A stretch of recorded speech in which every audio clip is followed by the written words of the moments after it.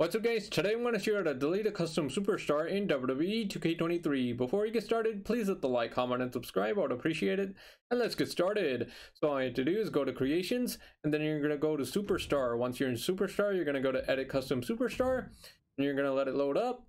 On the screen, all you have to do is select the superstar that you want to delete, and delete superstar should be at the bottom. You're going to confirm, and you're done. I hope you found this video helpful.